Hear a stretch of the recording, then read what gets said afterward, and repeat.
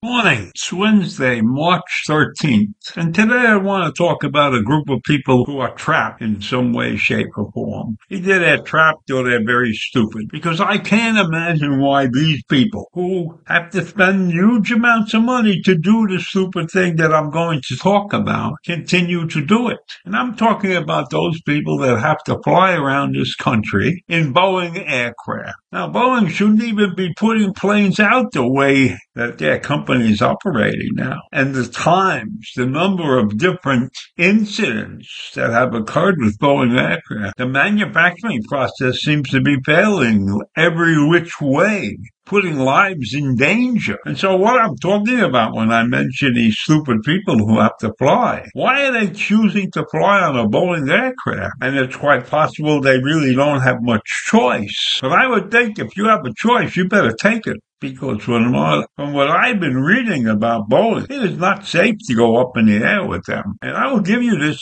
information right now so that if you're intending to fly anywhere, then you should be very careful about who you choose to fly with. Make sure that you're not flying on a Boeing aircraft. Because listen to this.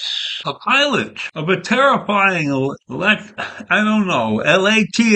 Airlines flight from Australia to New Zealand this week told the people on board that he temporarily lost control of his Boeing 787 after one of its instruments failed. That's what a passenger told people on Monday. The episode resulted in a sudden drop that threw travelers around the cabin. About 50 people were injured, with one person in serious condition. And in another incident, United Airlines on Monday reported that it's number 5, its 5th incident in a week after one of those Boeing 777-300 aircraft carrying 183 passengers and crew was forced to turn around due to a maintenance issue. And last week, imagine this, an engine ingested bubble wrap that caught fire while another flight lost a tire after takeoff. If you listen to these stories, you would be afraid to fly, period. Now, I flew a lot when I was working, and I don't ever remember having a problem like these problems. I think in all the time I flew, I was really lucky. I was only delayed a couple of times,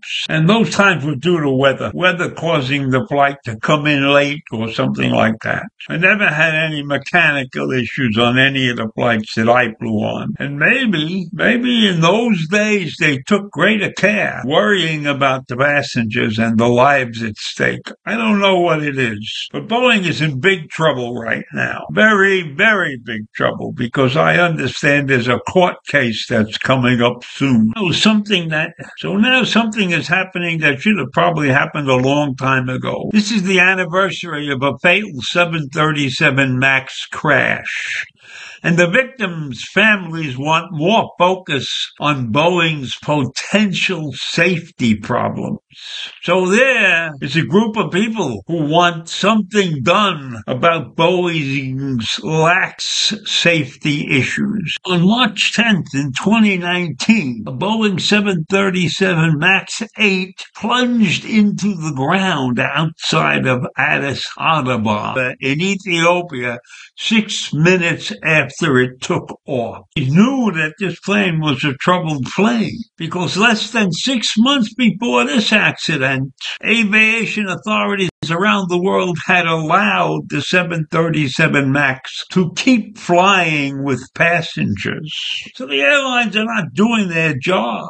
When you look back at the anniversary of the March 10th incident, It's a difficult one for the family of the 157 people on board that plane who died, because now the concerns over Boeing's safety and quality have been in the news so much for the last 2 months. It brings back bad memories for those 157 people's families. So I don't know what Boeing has been doing for the last 5 years in terms of consumer safety, because on January 5th this year, a side of the plane blew out.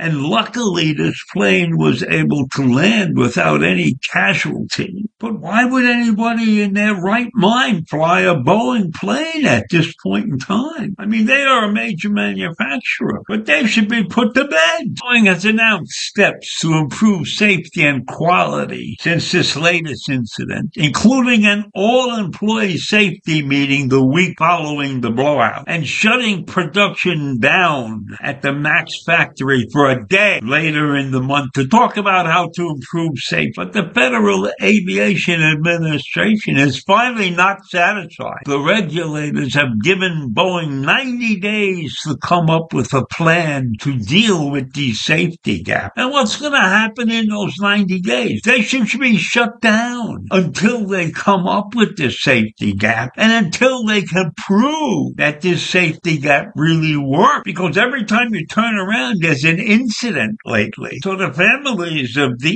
Ethiopian crash victims have welcomed the intense regulatory scrutiny on Boeing following the January door blowout. But I don't know if they've done enough. I don't know if Boeing is feeling the true pressure on them to get this thing straightened out properly. What if people refuse to fly Boeing aircraft? Would that solve the situation? Or maybe that would put them out of business and they would deserve it. You know, flying in an airplane can be very relaxing, but not if you're hanging out the window waiting for something bad to happen. You can't relax on an airplane anymore. And in my mind, it's taken way too long for the airline regulators or whoever takes care of the airline for waiting 5 years to put the screws to Boeing. The problems, including de-icing equipment that could fail on certain flights, engine issues on other flights, and repeated quality control concerns for another plane's fuselage. These things fail to capture the attention from the public. But in my mind, the aviation authority in this country should be on top of this problem. And they are failing us. Somebody should have been shining a spotlight on these safety concerns for years now. So what's going to happen? I don't know, but Boeing is under tremendous scrutiny. It would be smart for them to close the plants for 2 years or something and get all of this crap straightened out. Because this is a smoking gun. And when the world wakes up to the true exposure that Boeing is being exposed, then maybe something good will happen. But meanwhile, Boeing has gotten away with murder. I'll leave you with that this morning. Have a great day.